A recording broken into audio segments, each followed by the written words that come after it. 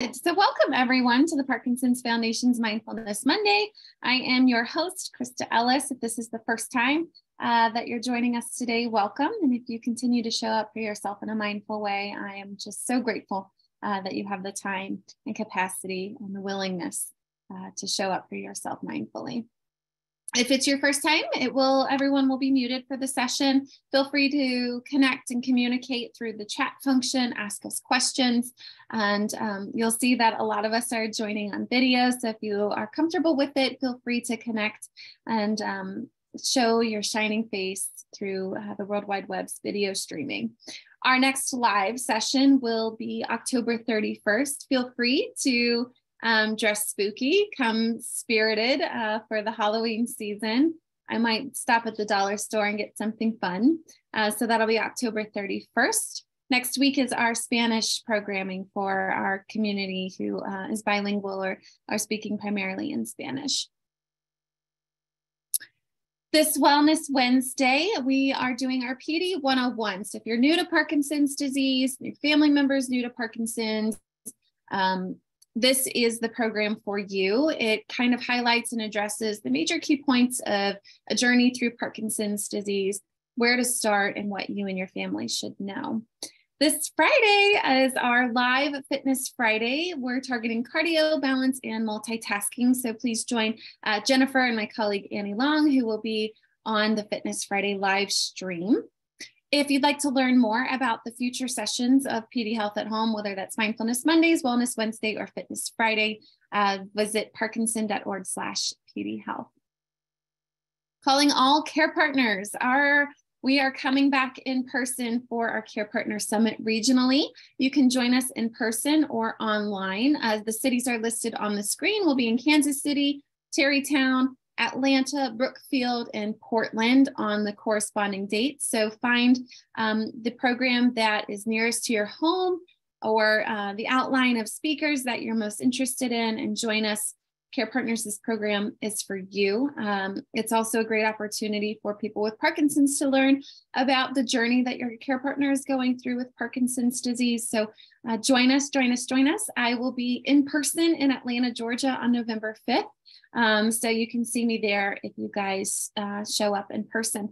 Find out more at parkinson.org/summit. And don't forget, the Parkinson's Foundation is here for you. We have an extensive, comprehensive webpage, parkinson.org. I get lost in the depth of information that's on the website. So please do find the resources and support that you need through the Parkinson's Foundation's website at parkinson.org. We also have a bilingual helpline staffed by Parkinson's information specialists. That number is 1-800-4PD-INFO. Or if you prefer to email, you can email us at helpline@parkinson.org. It's been some time since I got to share space with our expert facilitator today, Dr. Taylor Rush, joining us from the Cleveland Clinic. And I'm just so honored and privileged to have you here guiding us through our session today. Dr. Rush, thank you so much for being here.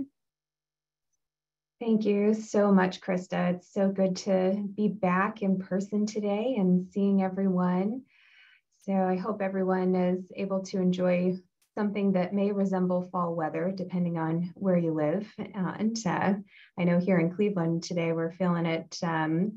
It's feeling pretty fall. I think it's in the 40s today for a high. So I've got my sweaters out and it's full blown and it's beautiful. And we have all these lovely leaves changing, but it is aggravating my allergies. So I apologize if I'm a little raspy today. So today I thought that we could spend a little time exploring how we can apply some of our mindfulness skills to transitions.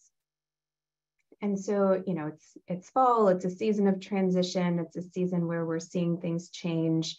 And I think so often we end up going through seasons of change and transition, sometimes expectedly and sometimes unexpectedly. And some of those transitions can be wonderful and sometimes they can be incredibly difficult. And regardless of the transition, even if it's a positive one, often change is stressful. And it can be really difficult to navigate, even if we know it's going to be for the best. As humans, we really like certainty. We really like having a plan because we equate that to comfort, we equate that to safety. And when things start to change, the plan may no longer be in place that we thought we had. And so things have to transition as a result.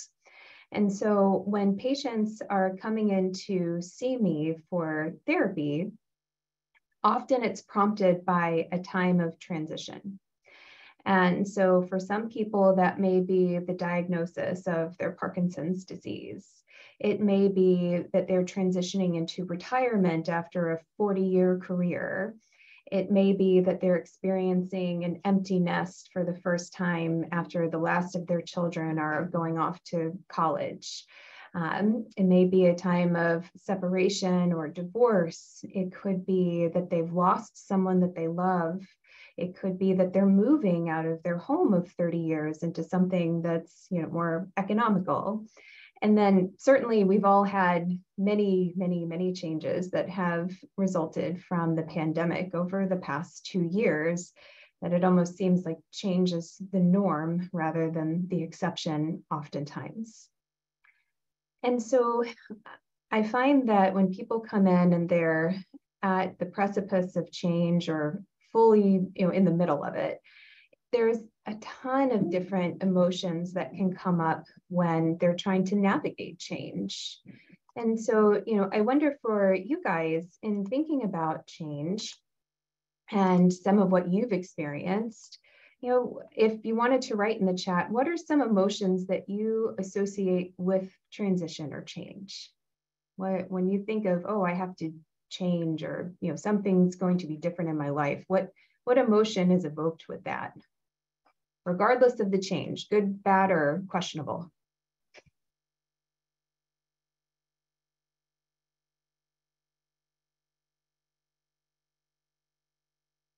I'm getting the responses, Dr. Rush.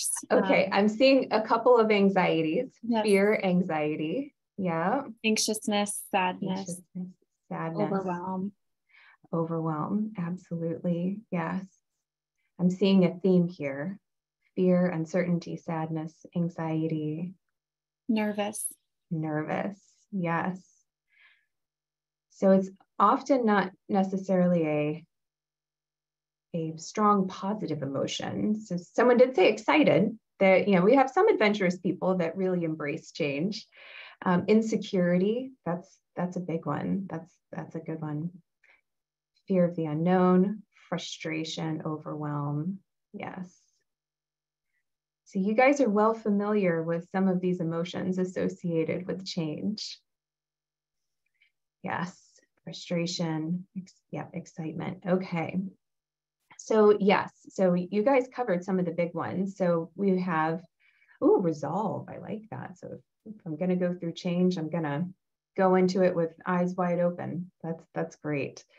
So many of the ones that I tend to see when I'm working with people include sadness, anxiety, which many of you can relate to, anger, some resistance to change, confusion about how to move things forward in a way that makes sense, helplessness, and grief. Grief is one I don't think we often label with change, but oftentimes with change, it means that things are going to look different. It means that, we may have to let go of the way things were and, transition to a new state of being or a new normal, so to speak.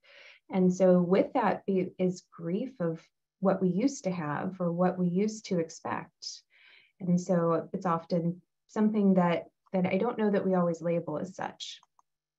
And so when we're dealing with some very strong, compelling, and sometimes overwhelming or frustrating emotions, it can lead to feeling very physically drained, very emotionally drained. For many of my folks who have Parkinson's, they notice that when they're in the midst of a stressful transition, their symptoms can worsen, their tremor can worsen, their freezing can worsen, their medications don't seem to work quite as well. Oftentimes their ability to care for themselves is somewhat diminished. They may not be doing the things that they would normally do to protect their sleep or make healthy choices with exercise or eating or things like that. And all of that can lead to feeling very stuck in the midst of this transition. And it makes it really hard to make decisions about what to do and how to move forward, because it just all feels like this huge wall right in front of you, and how do you break through it?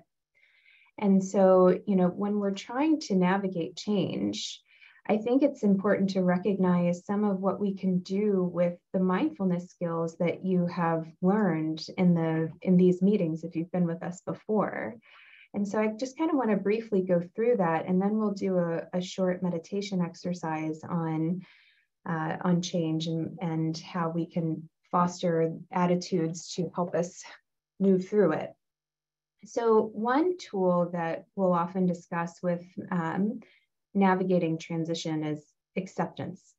And you guys who have been with us for a while, you know that I have talked about acceptance ad nauseum, and this is something I think that was just that important, because acceptance, in the midst of change and being able to see what the situation is for what it is, it's not surrender.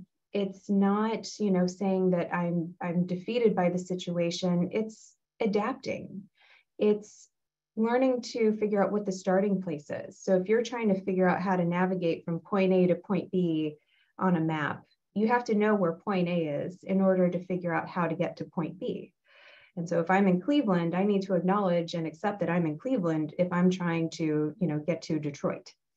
And so we have to know where our starting place is. It's not accepting that that's where it's always going to be. It's just where we begin.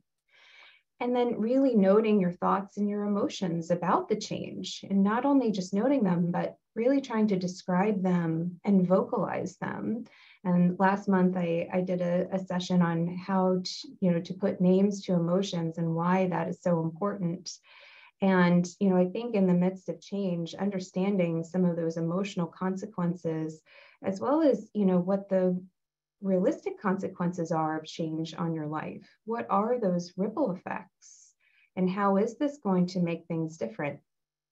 And sometimes in the midst of describing this and talking about it, we can sometimes better tease out what it is that we're holding on to very tightly. Because in the midst of change, sometimes we hold on to things that we don't want to see change, that we don't want to let go of, even if it may not be in our power to hold on to it and keep it the same.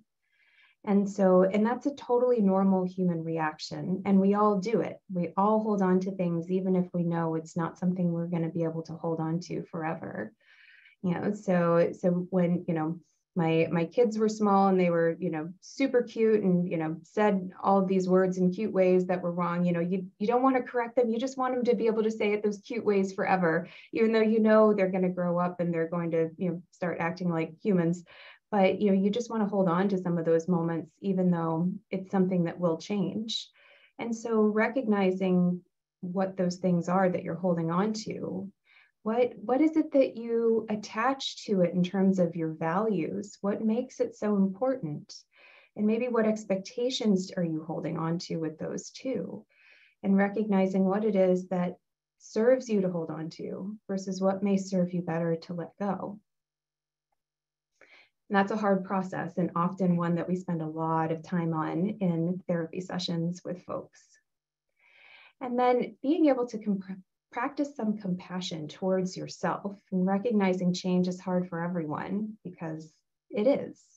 There are some situations where we can accept it and move through it more gracefully than others, but for the large in part, change is very hard. And we may think other people handle it better than we do. We may think other people don't have the same struggles, but I'm just telling you right now from experience and working with enough people, we all have those struggles when trying to transition, when trying to navigate change. So know that you're not the only one struggling, and maybe give yourself an inch of grace to acknowledge and recognize that struggle is part of the norm. And then being able to make decisions on how you want to move forward. So seeing the situation for it is, which is what we do with acceptance, being able to recognize how we actually feel about the situation and what our values are that are attached to it. And then how do we want to choose to respond? Because there may be situations where the change itself is not within our control, but how we respond to it is in our control. So how do we want to answer it?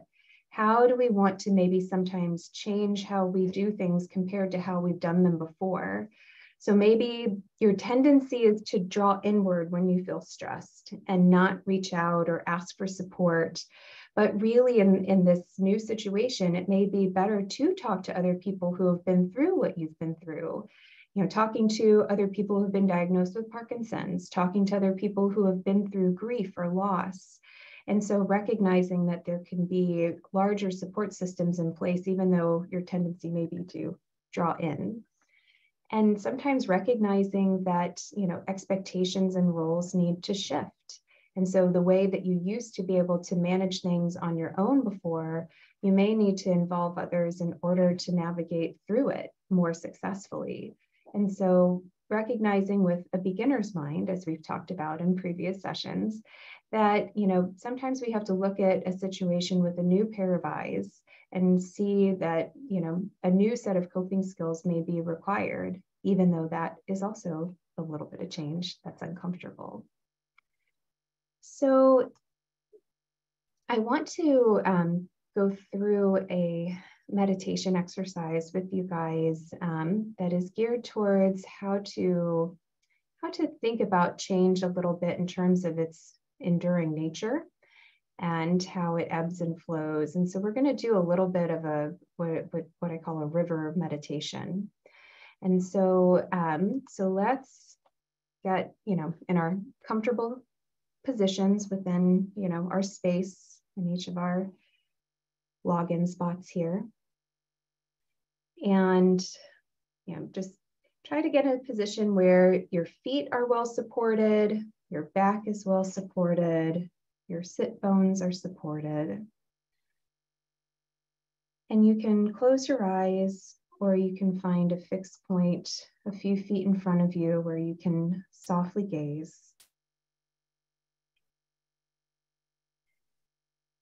And as we do with most meditations, I want you to start with focusing on the journey of your breath. Noticing your breath where you feel it the most as it comes into your body, so nose, mouth, back of the throat. Noticing it travel down to your abdomen. And noticing with the exhale how the air comes back out.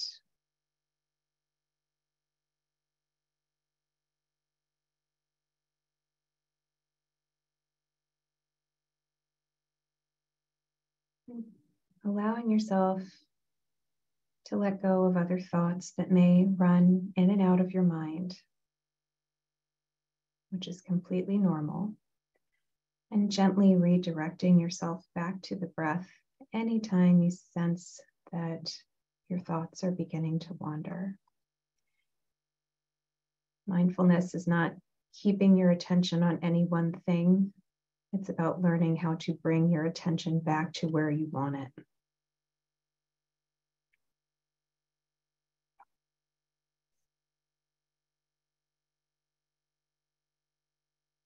And slowly feel the awareness of your breath spread throughout your body. Noticing top of your head, down through your neck and shoulders, chest, back, belly, hips,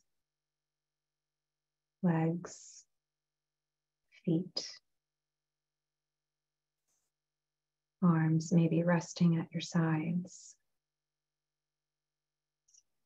Allowing the breath to move throughout your body.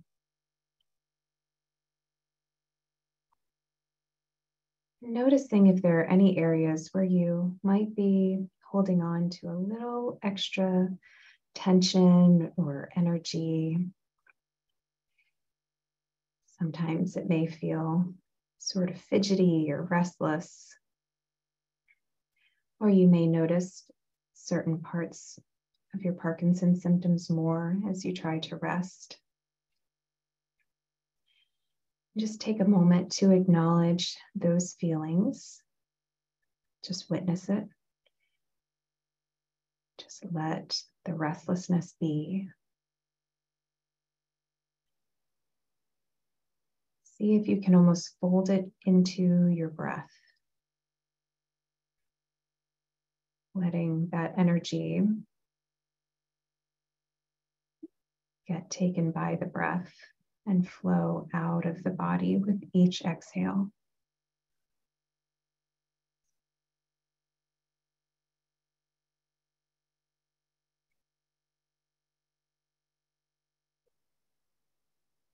And as you allow yourself to let go of that energy, I want you to briefly paint a mental picture. I want you to imagine that you are out in nature, sitting on a log near the bank of a flowing river. Maybe you even feel your feet in the water, feeling the water gently flow over, cooling your feet. You can smell the fresh air of nature, hear the birds chirping, feel a soft breeze on your arms.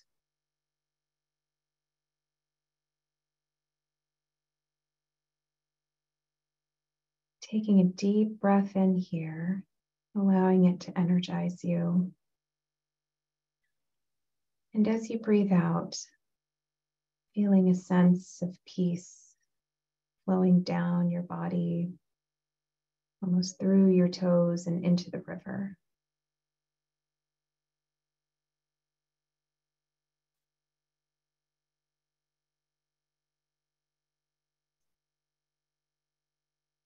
Allowing the water of the river to be a vehicle for any of that unwanted jitteriness or energy. Letting it release with each breath and flowing into the peaceful river. Letting the water carry away any stress or stagnancy.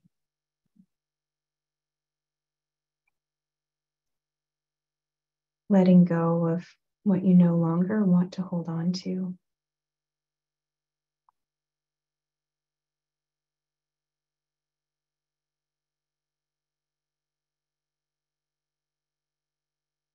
And while the river might be calm right now, recognizing that it goes through transitions too.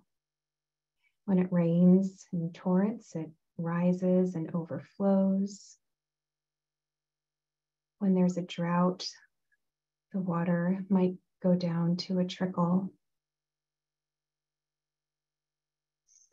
The river endures many transitions over time and sometimes has to adapt and change paths, just like we do in life. Sometimes our lives feel rapid and chaotic, and it feels like we're overflowing with change and stress. Other times, our lives may be smooth and calm, kind of like the river today. And other times, we may even feel a sense of stagnancy without enough happening quickly. Even though inevitably things change and our lives start to flow again.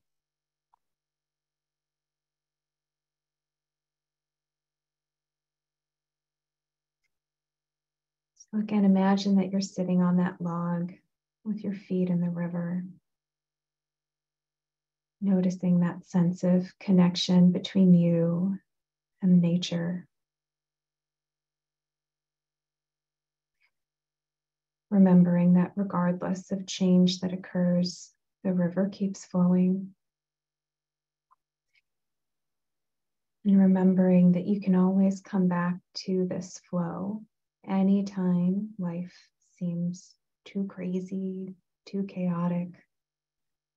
You can come back to this place of peace.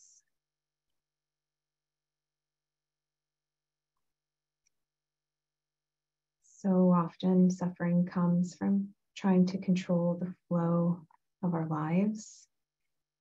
We try to add or take away. But ultimately, relief comes from being able to flow with change.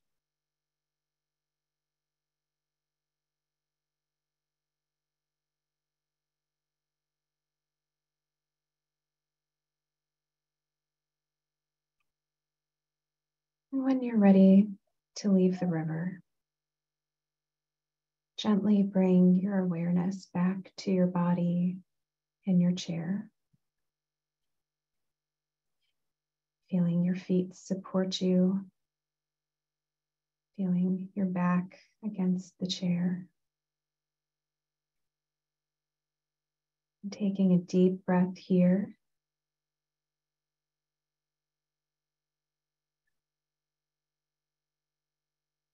Slowly shifting ever so slightly,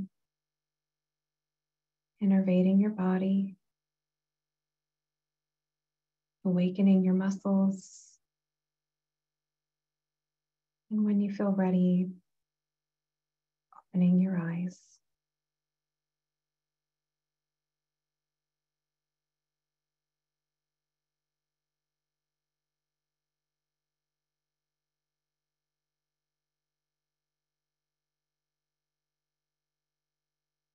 Okay. Starting to see some eyes peeping open.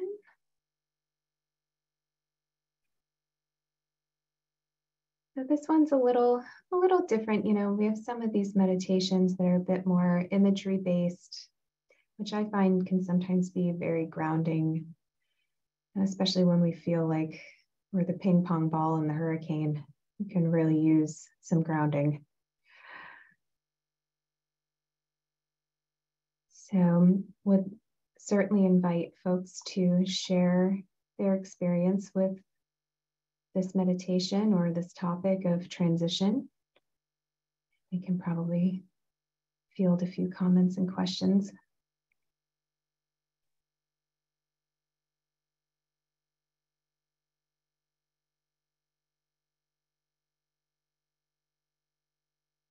Not an easy topic, right? This is one that sometimes makes people a little uncomfortable, but that's kind of the edge I like to skate with you guys. Just on the edge of discomfort, it's where we like to live. Okay, so people liking the image of the river, going with the flow. Thought-provoking. I like some of the nature meditations. I think it can bring us to those, happy places that just help us to, center and remember what's important to us. Provides a sense of solace within our own minds that we don't often allow ourselves to have. Absolutely. And someone had said that they like the idea of the water carrying unwanted stuff away. Yes. Again, it's amazing the power of imagery and how it can help us. Our bodies actually respond really vividly to it.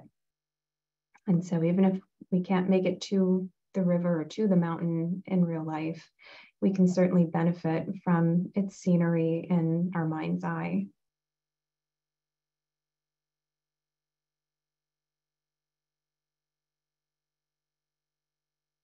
Okay.